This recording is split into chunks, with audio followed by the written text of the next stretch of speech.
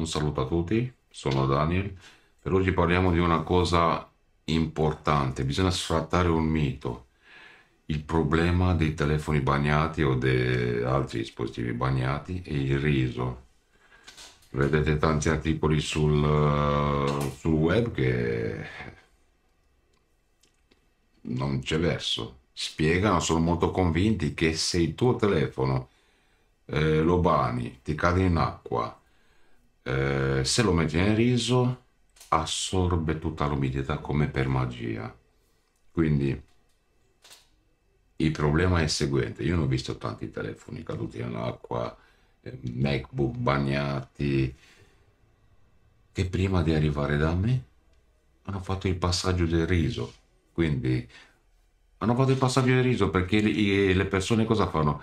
Prima cercano una soluzione più facile per non spendere soldi. Dicono no, vado da un laboratorio, c'è da spendere soldi, quindi prima proviamo questa soluzione per vedere se funziona. Non fai altro che danneggiare di più il tuo dispositivo. Non ti dico perché io voglio fare soldi, te lo dico per te. Se sei in questa situazione, non provare nemmeno. Porta prima il tuo dispositivo a un centro di assistenza specializzato e vedrai che le tue chance di recuperare il dispositivo sono molto alti. Invece, se segui prima di andare in un centro di riparazione, se segui queste guide online che ti dicono che così puoi recuperare il tuo dispositivo a costi zero, ah no, a costi zero no, a un costo di 1 chilo di riso, 2 chili, diciamo, quanto costa 2 chili di riso? 2-4 euro, dai. Mettete riso basmati, quello è meglio, eh. Quindi eh, il riso assorbe l'umidità, ha queste proprietà, però non da un dispositivo chiuso. Vedete, questo è un dispositivo chiuso, iPhone 12 chiuso, quindi questo qua, se è chiuso, non fa niente se è bagnato. Ok, se è entrata l'acqua dentro, perché può entrare l'acqua dalle porte di carica, ti entra l'acqua dove c'è il lettore SIM, ok? Da questa parte di sopra dove c'è l'altoparlante e dove sono anche i pulsanti, perché anche qua l'acqua, dove sono i pulsanti, l'acqua può penetrare ed entrare dentro il telefono, quindi il tuo telefono non è impermeabile, ok? È contro schizzi d'acqua, non per andare giù a fare sommersioni con un iPhone, ok? Quindi questo è distrutto per colpa del riso. Questo MacBook M1 distrutto per colpa del riso.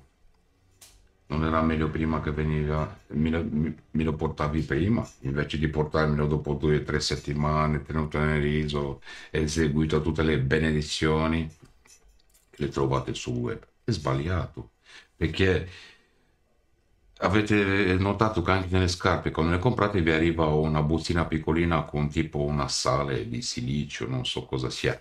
Quella è messa lì per assorbire l'umidità, per non fare umidità nel materiale delle scarpe, ok? Quindi ha un minimo effetto, anche quella, non è che assorbe tutta l'acqua. Se io adesso metto 20 ml di acqua nelle tue scarpe, non lo assorbe neanche, ok? Può assorbire forse 1 millilitro o 2, perché arriva alla saturazione anche quella sale, quando arriva alla saturazione, cioè ha assorbito tutta l'umidità, non assorbe più niente. Quindi è una cosa, diciamo così, preventiva, ma non aiuta tanto. La stessa cosa è anche con il riso. Tu quando metti, immergi nel riso in una scatola, così lo metti chiusa, non fai altro che produrre altri danni.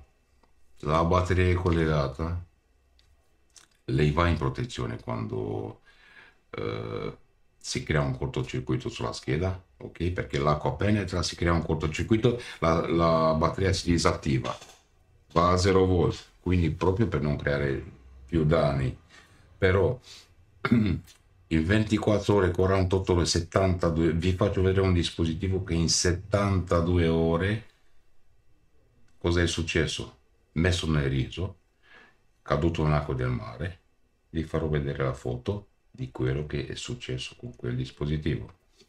Adesso andiamo online, vediamo cosa dicono gli scienziati Quindi mettiamo cattura schermo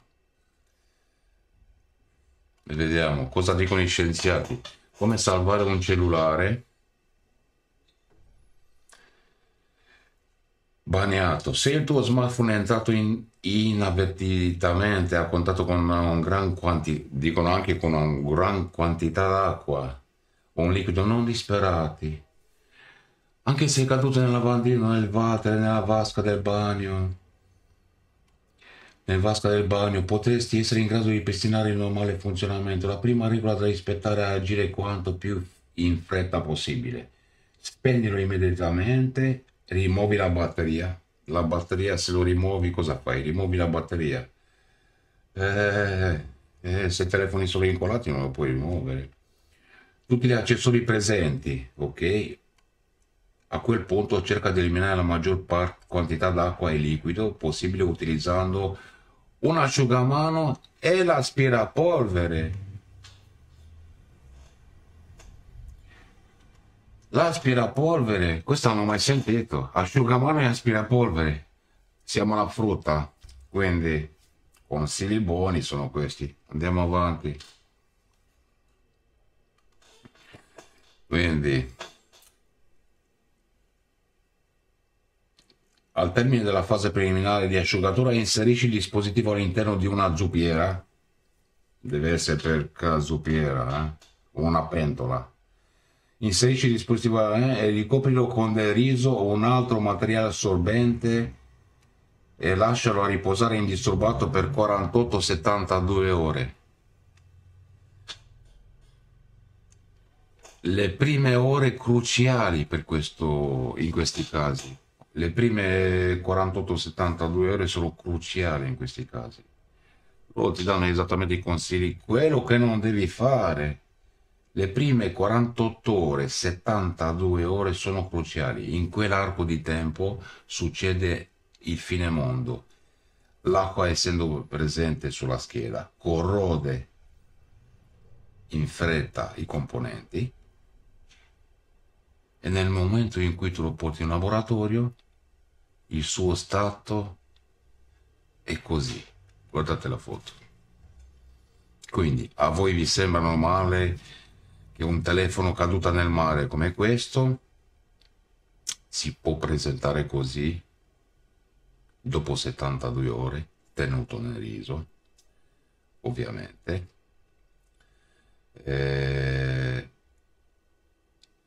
Viene richiesto l'intervento di un riparatore. Cosa fai in questo caso? Lo impacchetti e gli dici vai e rimetterlo di nuovo nel riso, che così di sicuro saprai. In questo caso non potrai fare un granché, in questo caso potrai fare solo prendere un'altra scheda sperando che il processore è ancora buono, la memoria e la EEPROM per poter spostare, per poter recuperare i dati, non spostando i processori, la memoria e le EEPROM su una scheda funzionante. Potresti avere la possibilità di recuperare i dati, non è detto, che dipende come fai anche quel lavoro, che saldare un processore su una scheda madre non è un gioco da ragazzi, devi essere molto preparato per fare quella cosa lì.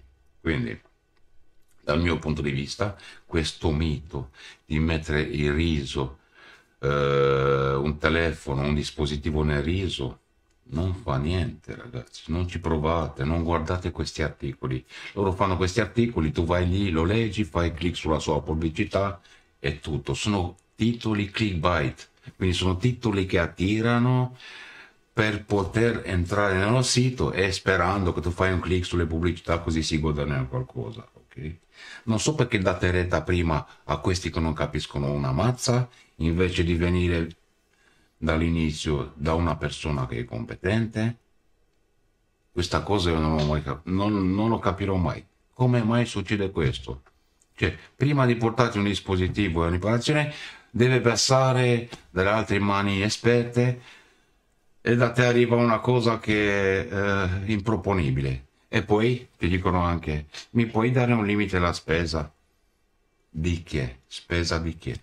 Il tuo dispositivo è super rovinato, Io eventualmente se ti faccio un preventivo ti farò un preventivo stratosferico, perché in queste condizioni non esiste proprio che ci rimettiamo a un preventivo, diciamolo, popolare.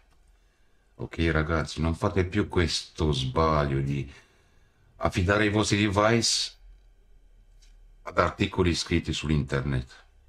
Trovate articoli su vari siti, vi affidate a quei siti